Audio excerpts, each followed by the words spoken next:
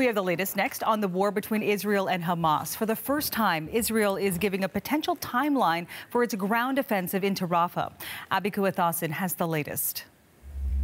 Marianne, a deadline has been set. A member of the Israeli war cabinet, Benny Gantz, says that if all the hostages are not released by March 10th, so in 3 weeks' time, that the IDF troops will move into Rafah. Here's what he had to say.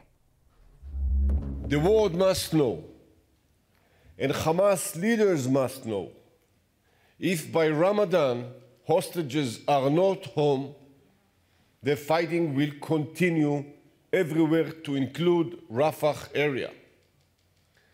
We will do so in coordinated manner, facilitating the evacuation of civilians, facilitating the evacuation of 1.4 million Palestinians who are in Rafah. We are seeing images on the eastern Egyptian side, I should say, of the Gaza border, where Egypt is building a massive cement wall. It says it's for logistical reasons to receive aid for Gaza. It denies that it is building an area to hold Palestinians who may be pushed out of Rafah. Egypt has previously said it will not facilitate the forced displacement of Palestinians from Gaza as Israel opposes the right of return. Now, there has been some reaction to Gantz's statement about this IDF ground incursion that could start on March 10th. The Irish Foreign Minister, Michael Martin, says that this is inhumane. Bernie Sanders, the U.S. Senator, has said that this is unacceptable, that the United States continues